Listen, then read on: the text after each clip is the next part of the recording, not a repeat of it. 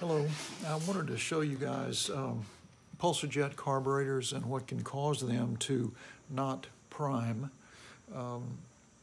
I've learned this the hard way over the years after repairing hundreds of lawnmowers, and of course some of those hundreds have been pulsa-jet carburetors. Here's some I've stored over the years.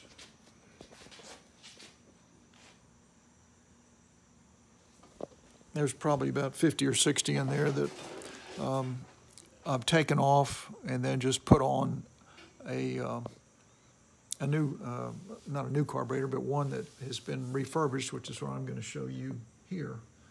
The problem with these carburetors, which I haven't seen discussed anywhere, is that the reason they don't prime isn't because the primer bulb is bad, because I'm sure you've all experienced if you repair mowers, you replace the primer bulb, you replace various parts on the carburetor, and it refuses to prime.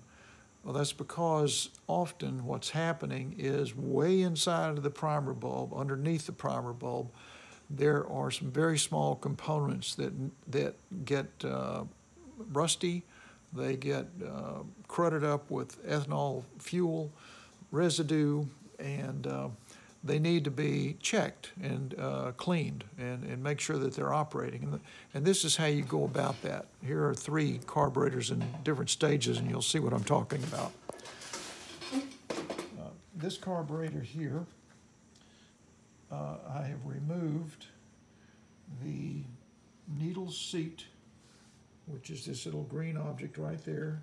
A lot of you guys will be familiar with that from working on quantum carburetors.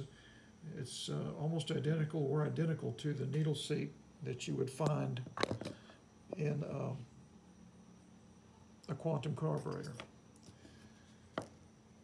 And under that needle seat is that tiny spring right there. And that spring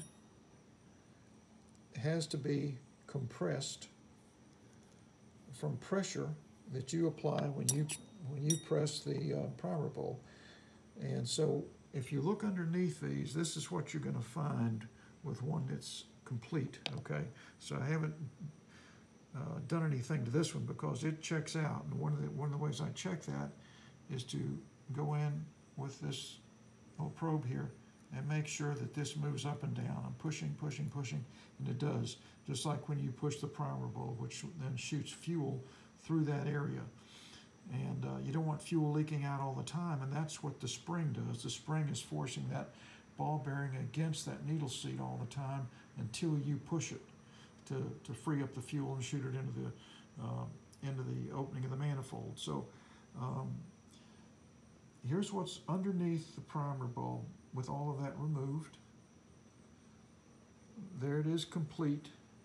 And here is a dirty one that I wanted you to see that is never going to prime. And this may be what's underneath those carburetors that you've tossed aside thinking were bad. Might have just been stuck. Now this one would have to be replaced, and I would borrow one from another one that maybe is missing parts, or is cracked or broken or whatever. But you see how rusty that is? It's supposed to look like that. Nice shiny round ball bearing. And so this will be discarded. That I'll check that needle seat to make sure it's still soft and pliable. I'll pull out that spring. It's probably going to be in the same condition. Okay, so now you know what's going on underneath that primer bulb. It's full of fuel, and you push the primer bulb and it pushes it through. It pushes that little ball bearing out of the way and lets the fuel pass. And if any of that has been run for a while and it's got ethanol fuel in it, or rust or corrosion like that one, it's not going to work. So that is often the reason your pulsa-jet primer doesn't prime. Thanks, and stay tuned to our other videos.